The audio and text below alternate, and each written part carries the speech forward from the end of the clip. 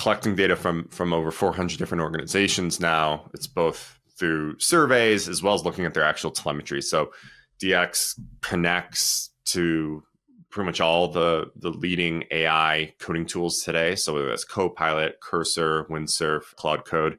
So we're ingesting that telemetry as well, which gives us real-time view into developer usage and utilization. Some of what we're seeing, first of all, adoption is rising extremely rapidly since really about 3 or 4 months ago. I think that's when we started seeing the top-down mandates.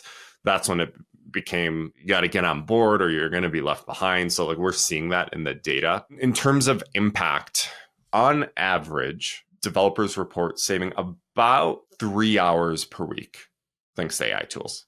Put that into context. Well, that's what, 5 to 10% of their work week. So we're talking about a 5 to 10% boost.